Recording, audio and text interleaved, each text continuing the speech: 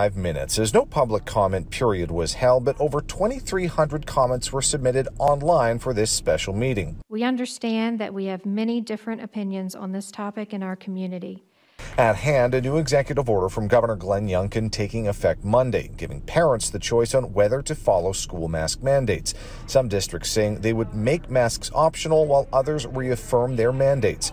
Thursday, the board members discussed their various stances on the issue. COVID affects all of us. Among what was raised was the law passed last year requiring schools follow CDC guidance to the maximum extent practicable, which currently recommends universal masking. So it would be pretty hard to convince me that universal masking in our schools is impracticable, as we have successfully implemented this practice for nearly 2 years. While others say the low risk level to children from COVID doesn't justify universal masking.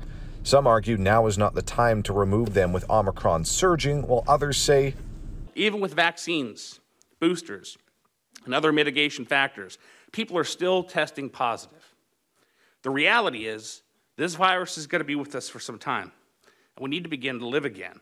Some members indicated there will be a time to remove masks, but want that decision to be guided by their local public health officials.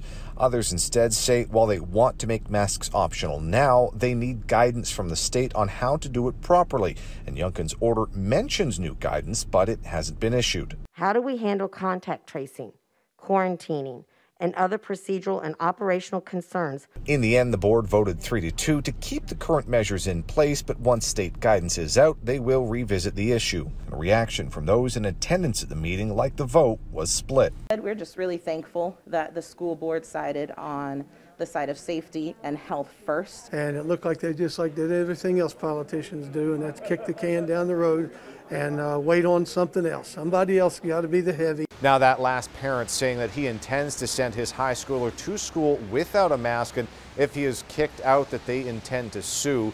We have reached out to Governor Youngkin's office and the Virginia Department of Education asking when this new guidance will be issued and are waiting to hear back.